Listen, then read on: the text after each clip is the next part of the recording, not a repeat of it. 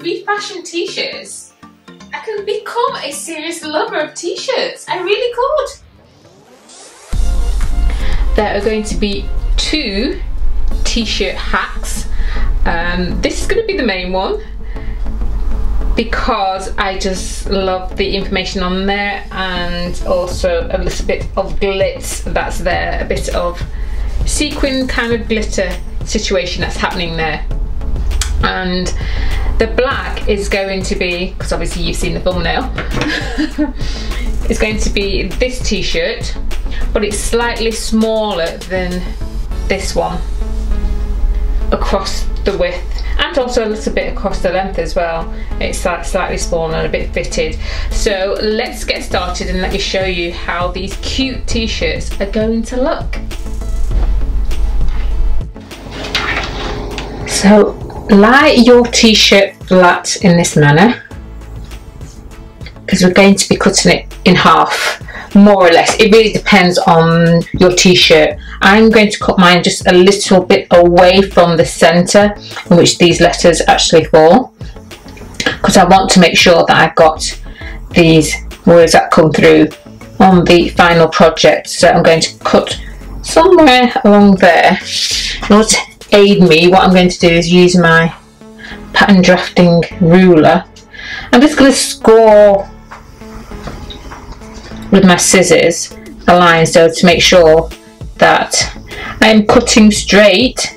You can use a marker, but do bear in mind that markers can stain your fabric.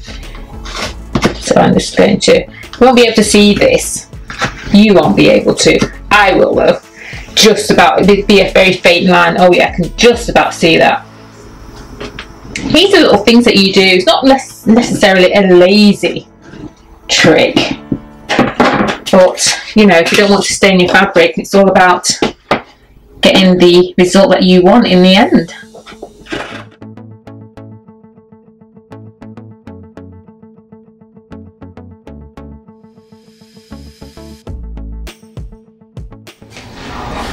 Too hot. So I've got more to this side than I have that side. So that's going to be for the second t-shirt. So I'm just going to focus on this one. So for the black, and because this is not as loose fitting as this one, you have to bear that in mind. I'm going to put a couple of pins in here just to keep the front and the back together.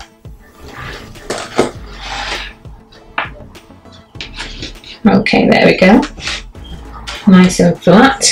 This is my own t-shirt that I've had for a while. I just want to revamp, give it a new lease of life.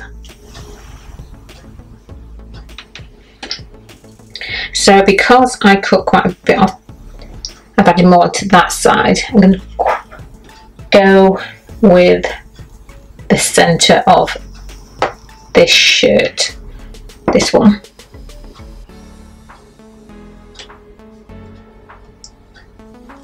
And then cut. Yep, there we go. Happy with that. And all I need to do now is cut.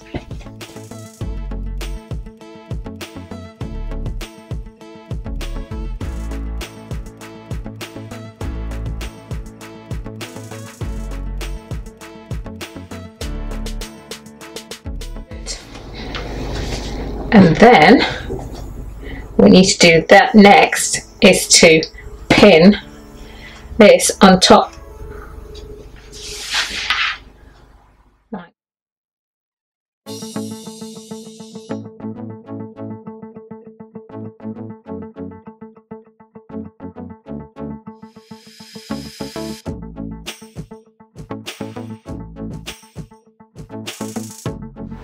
So I'm taking mine to my sewing machine. I'm just going to do it straight, stitch straight down, and then do the same on this side.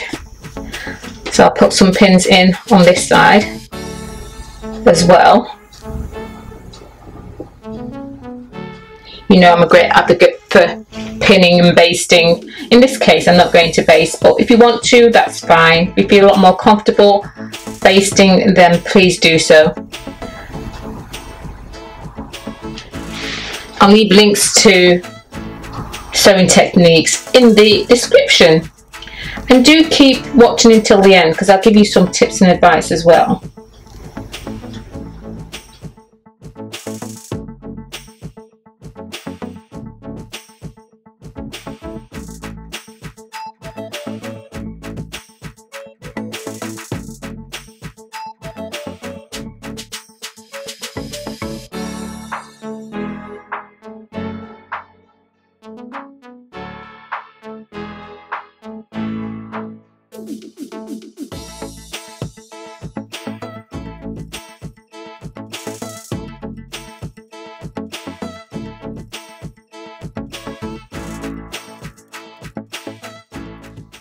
Gorgeous. And turn around. Yeah, I like it. It's worked. Well, that is nice. Yeah. And it's nice. Yeah, it's a bit smaller than the original shirt, but it works. It's nice. Black and white look. I'm not really a t-shirt wearer. I only have literally about a handful of t-shirts, but if I could refashion t-shirts, I could become a serious lover of t-shirts. I really could. That's nice. Oh, the glitter as well, glitter sequiny-ish thing that's going on here. The letter, the lettering, the block of black. Oh yeah, I don't know why I didn't do this earlier. But I have worn this t-shirt quite a lot. Oh, that's nice. Right, okay. So let's go and work on the second t-shirt and see what that is going to look like. I just want to change it up just a little bit, just to give it a little bit of difference from this one. And maybe just adding that little difference can define the two t-shirts from one another, because they're going to more or less look identical, aren't they? Okay, let's get on with the second one. I'm working on the second t-shirt and I want this to be a little bit different. So what I'm going to do is I'm going to cut the hem of the white one and put it into this section here, so it's coming into the black. I just think that'd be really nice. I'm not going to do the same with the black to the bottom half, even though that's possible. I just want to make sure that I'm using everything off the t-shirt, nothing is left over, no scraps, but you know, there are options that you can use. So let's see how much, let's see. So I'm going to go for, let's see, I'm just going to guess this. About that much should be fine.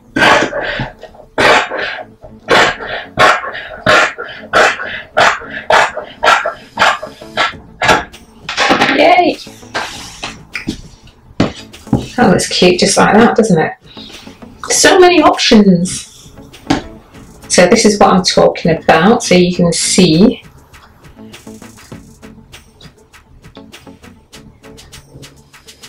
I'm going to have some of that white coming into the black.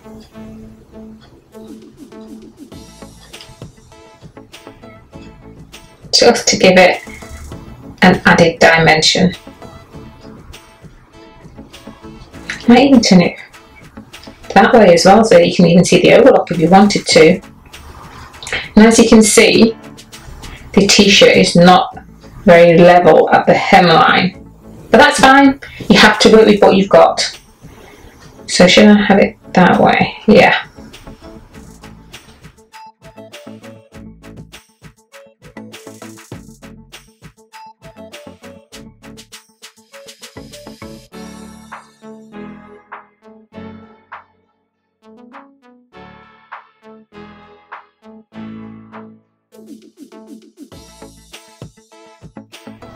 Just thought,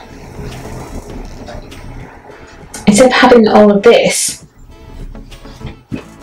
down the front, I'm going to put this at the back. I'm going to cut this in half.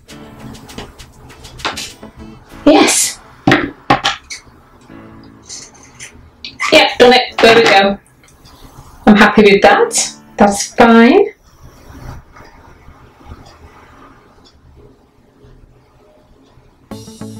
This is the reason why I love designing. All these ideas that just keeps coming into my head as I'm doing a project. Sometimes it can be quite annoying. It really can. It really can be quite annoying. But I wouldn't give up my creative brain for anything. Okay. So we're going to have that, and that will be sewn all the way down. Should I start at the bottom with this one, or should I? Let's have a look. Oh, that's nice. I'm liking that. That is nice. That is nice. Okay, now the back. Should I just put it at the top or the bottom? I'm going to go for the top. Hello Refashionistas, I hope you are well. If you're new to my channel, I'm Colleen G. Lee. I'm all about inspiring, motivating and sharing ideas to refashion clothing. So if you are into that sort of thing, it definitely is worthwhile subscribing to my channel. Let's get back to the video. Okay, the second one. It's a closer fit. The wording's, yeah, it's there. I do like this actually. I do like the fact that it's adding another dimension onto the black, so the black isn't as solid. And let's see the back as well. There's going to be, yes, a little bit of hand sewing. Yeah, just to tack it to keep it in place. Play around. Oh, that's nice. Play around with this tab section, so it may actually go like that. Oh, you never know, or even like that. Right, you know what I'm going to say. I will be styling these two shirts, and if you are not following me on Instagram, then I advise you to do that, because I post on Instagram on a daily basis of what I'm actually wearing. So if you can't wait until Friday, in which I do my outfits of the week, where you see me styling any of my projects that I've done during the week, which is on a Wednesday, then yeah, and also shorts as well, YouTube shorts. So YouTube shorts or Instagram, you can follow me and see how I actually style this. But yeah, the fact you can play around with this is nice. You have to find out what I decide to do. Okay, I am happy. I am really happy with the results. I just need to decide what I'm going to do with this. I'm not going to leave it like that, even though it looks nice. And maybe I should. I don't know, you're going to have to watch my outfits of the day, or wait until Friday when I do my weekly outfits. And this one is just as gorgeous. So, tips and advice. There is going to be some hand sewing, but it's your choice. So it doesn't necessarily have to be. But let me just turn this to the wrong side so I can show you. See, this to me, I need it to lie flat. And it's a personal thing, so it's more than likely I'm going to just do a couple of slip stitches on either side so that it lies flat to the front and also the back, and also on this shirt as well. But do you have to do it? No, you don't. Does it feel uncomfortable? No, not necessarily. This neck is wider than this one a little bit, but I do like how that is cradling my neck. That's really nice.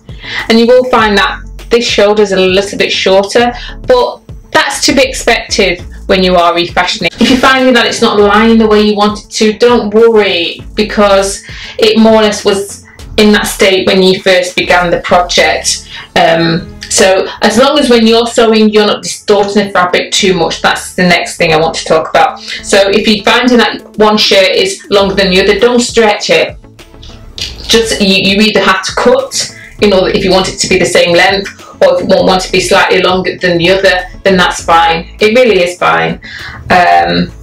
Just remember that you can machine sew, you can overlock. This could have been an overlocked edge. I preferred to, I don't know why, I prefer to machine sew knit more than just overlock. I think it's basically because overlocking wasn't really a thing when I started sewing. I'll put it down to that. And my mother teaching me all these techniques of how to use a sewing machine. So yeah, so do bear in mind that if you are going to go for graphics, do think about that in your planning. And you know, like how I did, because I wanted to make sure, like all those letters, there's even line space in between all those letters, these 3 letters here. So you may find that you're not using the center of the t-shirt. That's fine. I've just demonstrated that it's okay. One t-shirt will be bigger than the other. As long as it's not too small to begin with, you should be able to get into both t-shirts.